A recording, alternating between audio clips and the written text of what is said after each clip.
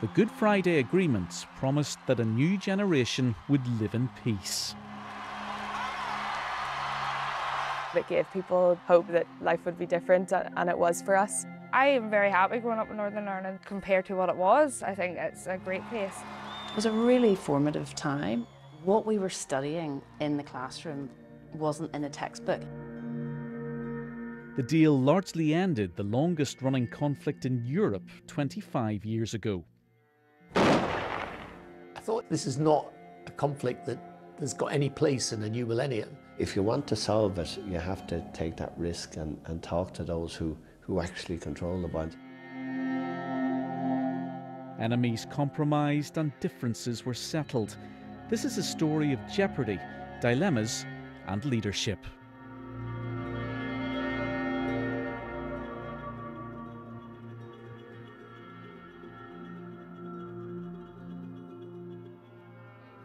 Sound bites. You leave those at home, but I feel the hand of history upon our shoulder. Kerry and Erin have never met before. If they'd been from a previous generation, they probably wouldn't have met at all. But they were born on the day of a peace deal. We're very lucky that we grew up when we did. After the Good Friday Agreement, I had a very happy life so far. Always enjoyed all my classes, loads of opportunities. They're in the newest cinema in Northern Ireland, in a shopping centre in Belfast, which was bombed 5 times in as many years. They're reflecting on scenes of bloodshed which they have never known. Very different than what I would have grown up in, like 2 different worlds. Even, hearing places like Castlecourt, the Shankill Road, places in Belfast I would know and been in the past 25 years of my life that looked so different than what they do now. it's utterly heartbreaking. I think it's really, really hard to watch. You just can't imagine that's what it used to be like. The conflict, known as the Troubles, was complex, but it was basically about whether Northern Ireland should remain in the UK or be part of the Republic of Ireland. Around 3,500 people were killed over almost 3 decades, until the Good Friday Agreement. I am very happy growing up in Northern Ireland. There's nothing that I think that would really put me off staying here and having a family compared to what it was. I think it's a great place to live. Having hope in my middle name, I think when everyone gets to the 10th of April every year, it comes up because that's what it gave people, hope every time, that life would be different, and it was for us. The first body I saw was that of a youth being carried out by other civilians with a priest in the lead, waving a bloodied handkerchief as a white flag. There were many years when hope was hard to come by, but some leaders did have ideas for a peace process.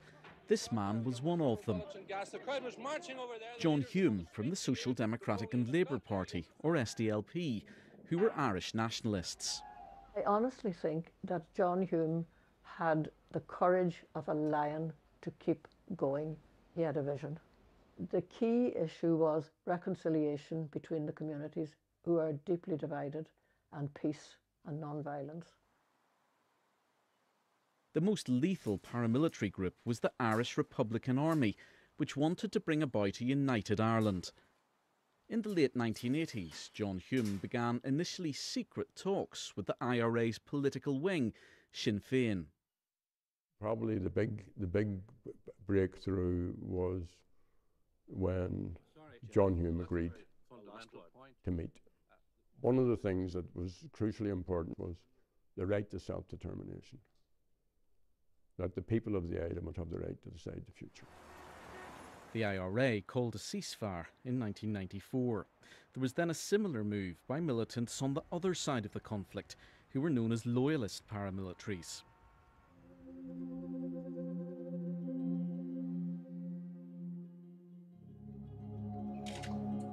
The British and Irish governments opened peace negotiations with the Northern Ireland parties. The chair was the former US Senate Majority Leader, George Mitchell. I confess I was not prepared for the way the talks developed. It was very controversial. I have a pass. I have a pass. And there was a lot of insults, a lot of shouting. There were dramatic walkouts. I was determined from the beginning to act as fairly, impartially, and calmly as I could.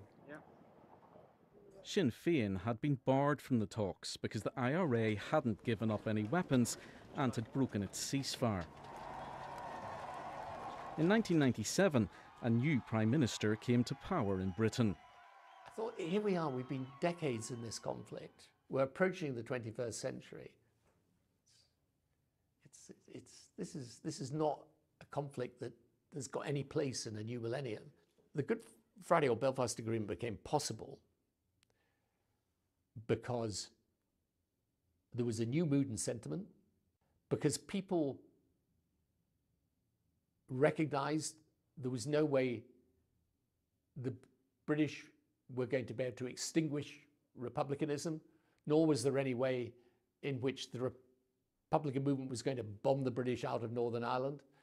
And so people realized that in the end, we could carry on exhausting ourselves with violence, or we could reach for peace. A month after Tony Blair was elected, Bertie Ahern took over as leader of the Irish government, called the Taoiseach. The pair became a peace process double act, and they had help from the most powerful man on the planet. There is no better politician, just as a professional politician in the world, than Bill Clinton. And that was invaluable through this, because it meant that you had the power of the United States behind you, but not just in itself, but operating with immense sophistication and subtlety. Following the change of leadership in London and Dublin, the IRA restored its ceasefire. Sinn Féin was allowed to go into the negotiations. For the governments, this wasn't comfortable, but they believed it was crucial. You have to talk to the extremes. You know, you can be blue in the face talking to people who are not involved in violence, but will that stop violence?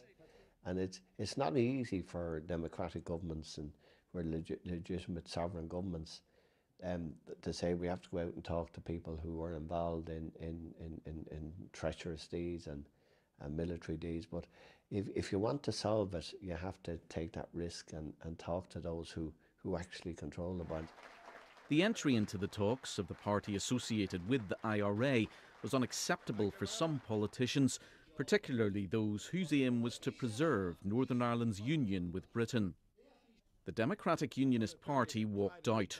It was led by the Reverend Dane Paisley, a Protestant preacher who was viewed by many as the embodiment of intransigence. It's stained with blood. It's surrender they want. No one should be allowed to enter the talks until there had been, my father would have used the words repentance from terrorism, but the setting aside of the weapons and making sure that people were there all on the same basis. Otherwise it would look as if violence paid. But most unionists stayed in the negotiations. For the first time, the parties linked to loyalist paramilitaries were talking face-to-face with Republican militants. As far as I was concerned, they were the enemy. But I also recognised that we were trying to get to a goal. I used to laugh because I used to see people from other parties talking to people and then saying to them afterwards, do you not know who they are?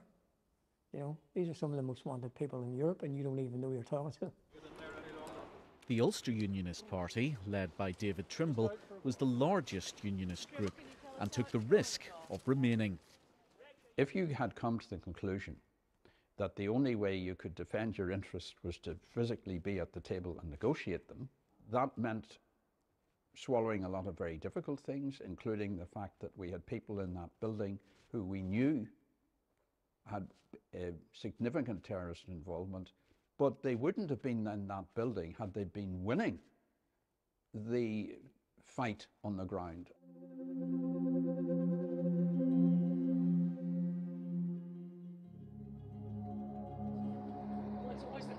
During those momentous days, the peace process was a huge topic of conversation at my school, Sullivan Upper in County Down.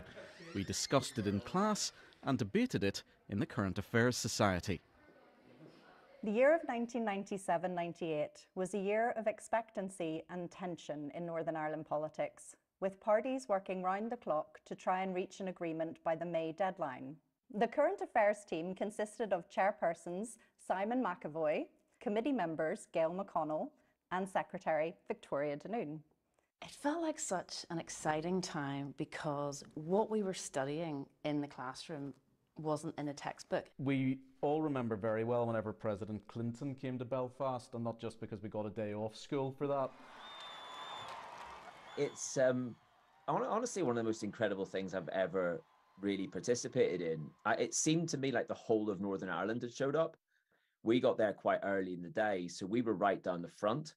And my dad was always really keen for these things, so we were there with a lunch and everything else and waited there for hours. And then when he finally showed up, I mean, it's as close to sort of a god arriving on Earth that I think I've ever experienced. He was just this incredible sort of charismatic guy that just held an audience of whatever it was, sort of 500,000 people or something, just held them in the palm of his hand. You know, that word hope, it felt like there was hope.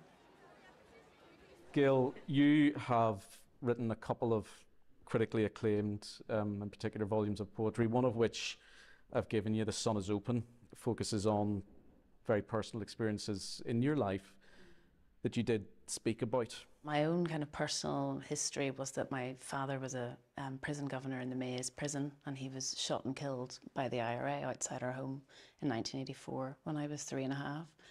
And so for me, I felt like I really wanted to try to understand this, the kind of the very long history, the kind of long colonial history and the kind of immediate political history that had kind of created the context for my father's murder and for everything that followed. I remember you, when the Sinn Féin came, you were sitting right up the front. I remember you sitting there, and I don't think you spoke, but you just listened, but I do remember you in the room. I was conscious of you in the room, and I do remember you sitting there and listening to them very intently. And people don't tend to sit at the front at those meetings, which is why you, in a way, stood out, but I also was aware of your story in that sense. I'll read something from this that kind of speaks to the moment of my father's murder, I suppose, but also that tries to reckon with an aftermath, and it's sort of an aftermath that's endless, really. My father rejoices. That's what it means. My name, I mean, but did he? What, if anything, was the source of his joy? Was there joy between us before he left, or after he walks through the hall, the squeaky door saddle, across the tiles, walking outside into the morning, into those bullets sailing through the blue air, into perforation, into a heap, into gravel, an almost human shape, into death, into silence, or whatever comes after.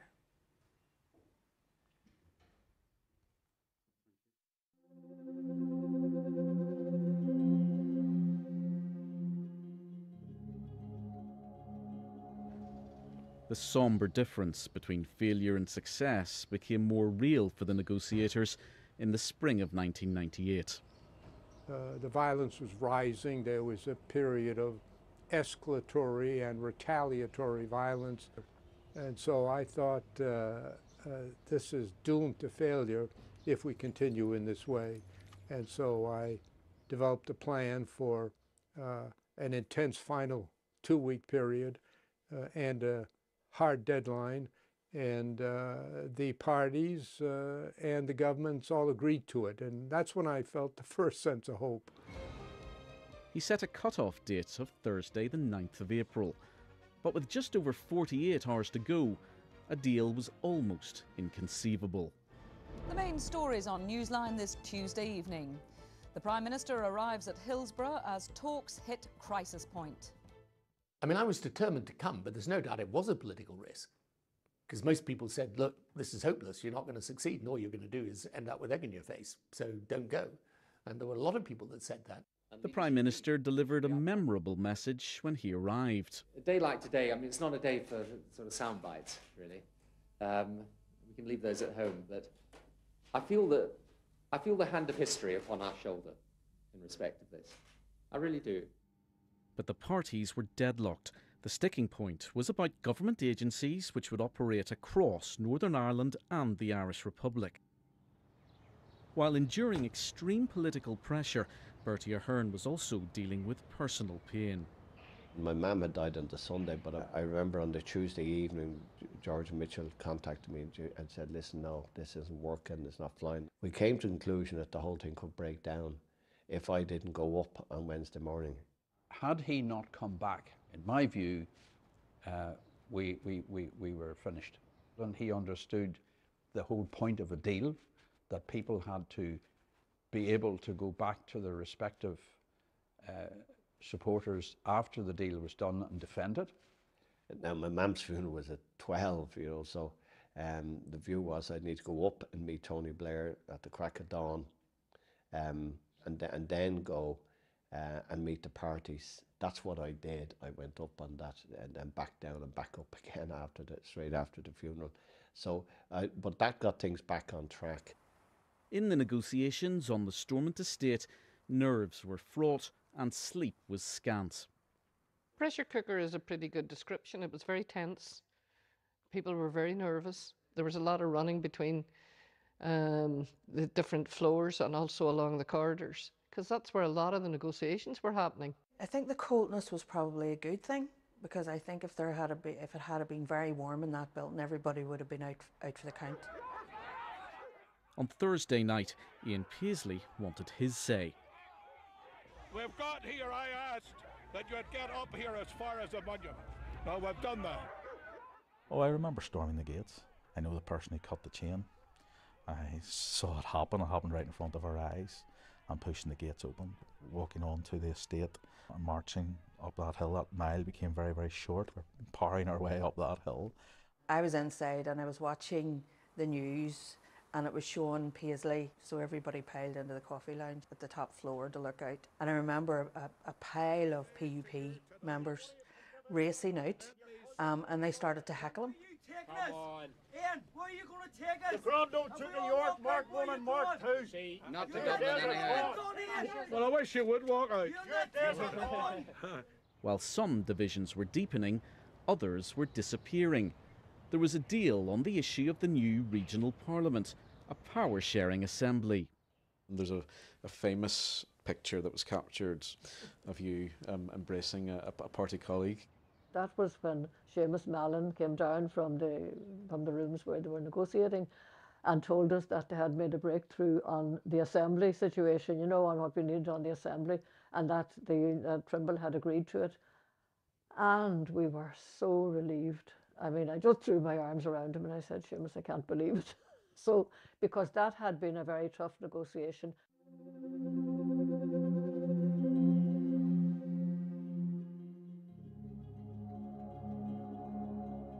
The deadline passed as Good Friday dawned. President Clinton phoned the parties to press for a deal, but the Ulster Unionists wouldn't agree without a firmer commitment that paramilitaries would disarm. So Tony Blair wrote a letter to David Trimble. I thought maybe we have lost it, but then I gave the additional commitment to the unionists, and you know and this is where David Trimble, you know, did exercise real leadership. I mean, he sold that commitment to his delegation. David came into the room and there was a lot of tension. He stood up on a chair or on a table, and he said that it was his intention to go up the stairs to George Mitchell to tell him that he was going to accept the agreement. A few minutes before 5 o'clock in the afternoon, David Trimble called me, and yes, I remember his exact words. He said, "We're ready to do the business." I thanked him. I asked him if he could be available for a meeting immediately at 5 p.m. He said, "I'll be there." I called all the other parties. It seemed like ages that, you know, you were just wondering to see who's going to come through the door. Had a great sigh of relief when we saw Sinn Féin and then David coming in. I'm not sure if that was exactly the way it was, but they were the last two, the big ones were the last two to come in. And we thought, yes, this has happened. The two governments and the political parties of Northern Ireland have reached agreement. this was one of those very few moments in politics where, you know, it's a moment of pretty much unalloyed joy. So it's, there weren't many of those, I can tell you. And I had made a point of saying to the women, we'd better hold back the tears, because they would say, oh, well, then the women started crying. But actually, as I pushed back my chair, I looked up and the men were crying. However, for unionists, the mood was different. We didn't have a sense of euphoria at all. It's all very well sitting around there and clapping, but we knew we'd had to go out of that room into the real world outside, where people were hurting and angry, and persuade them to support this. I remember seeing a copy of the Ulster Unionist piece, and in pencil written down the margins was a notation of each significant line. Unionist loss,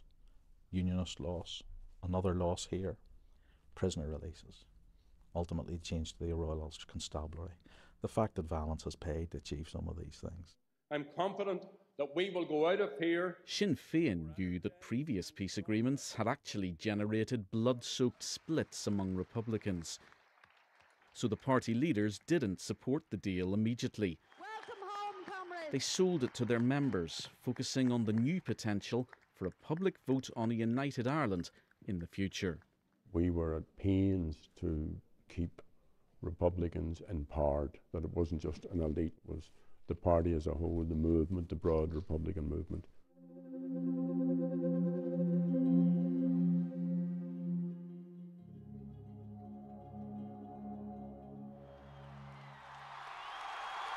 The agreement received rock-star backing. U2, the biggest Irish band ever, put on a campaign concert as people were deciding how to vote on the deal. One of the things I remember was being slightly frustrated by members of the class who I deemed to be more kind of politically conservative than me, and kind of feeling like the stakes for me feel higher. Like, one of my father's murderers is going to get out under Good Friday, and did get out of prison under the Good Friday Agreement, and I would have voted, if I had, I would have voted in favour of it. The agreement was endorsed in the referendum. David Trimble and John Hume won the Nobel Peace Prize. But at home, they were politically punished for their compromises. The absence of paramilitary disarmament destabilised power sharing. Voters turned to the DUP and Sinn Féin, which became the largest parties. There were several more years of negotiations. Paramilitaries eventually did give up their weapons. In 2007, Ian Paisley agreed to lead the regional government jointly with a former IRA commander, Martin McGuinness.